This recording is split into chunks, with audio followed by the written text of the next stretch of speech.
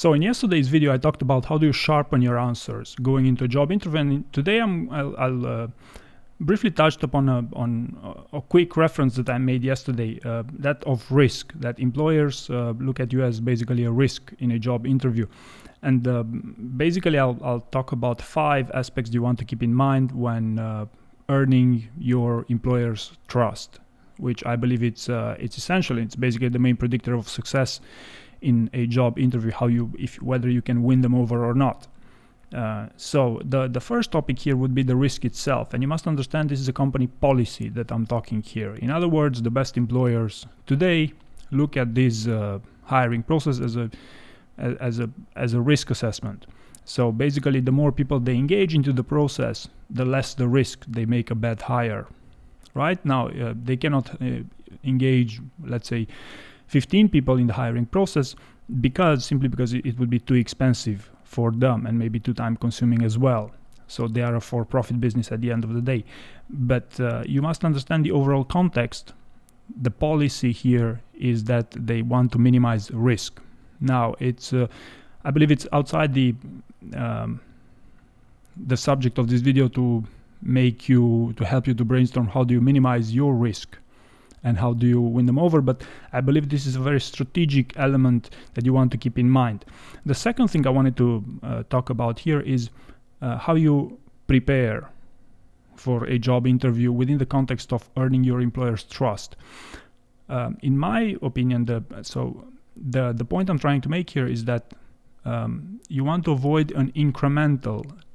a two incremental approach in preparing for a job interview. That is, for example, you have 2 weeks to prepare for that interview, to spend 1 week on the theory and 1 week on the practice. A better approach would be to spend 2 days on the theory and then 1 day on the practice, and then again 1 day on the theory and maybe 3 days on the practice later on. Basically, the quicker you assess, the quicker you perform this assessment of your performance, the better the chances that your performance will significantly improve and you'll prepare on what actually matters for that job interview. So the second point here is avoid a too incremental approach, but rather try to loop and try to go as fast, as quickly as possible. If you remember, or if you're into project management, you'll probably know about the waterfall versus the Agile approach. So the Agile approach is basically, what actually makes most sense in this case as well. The third point I want to talk about here, where you want to look at when trying to earn your employer's trust, is the rapport building. The rapport building phase is, those first couple of minutes of the interview when the first impression is formed. Or in some cases, even prior to that, if you have communication via email with their contacts, or if you have any other introductory calls with them. But the rapport building is very, very important as well, and it's often overlooked by many candidates going to a job interview. And the rapport building can be also prior to the interview, in the first moments of the interview, but also at the end of the interview, when you have those questions for them, and when I'm assuming you'll know by now that I always recommend sending thank you notes to those interviewers, right? So the rapport building is something you want to keep in mind as well. That is something that can actually get you the job, basically, or at least the job offer in many cases.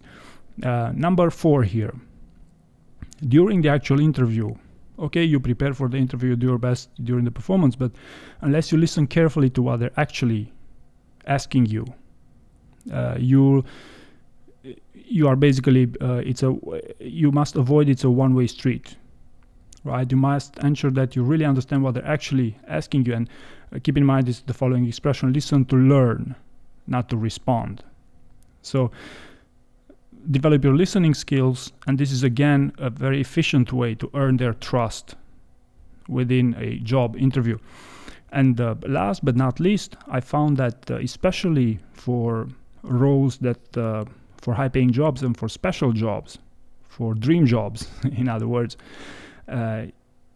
it does pay off in many cases to dare to be different, to go that extra mile and to take a little bit more risk with your performance, and to literally put together a great show and to go above and beyond to achieve this.